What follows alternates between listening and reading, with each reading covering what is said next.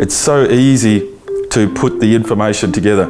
We were doing forces and balanced forces, so as an activity we went outside and we had a tug of war. Within about 40 seconds I remembered there was a YouTube video of Essendon and Richmond having a tug of war on wide water sports.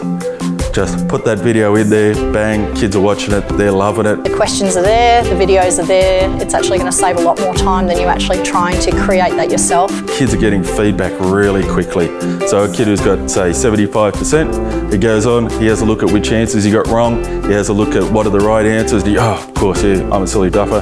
And if any kids go, oh, I still don't get question 8, we go over that and get the concepts all done.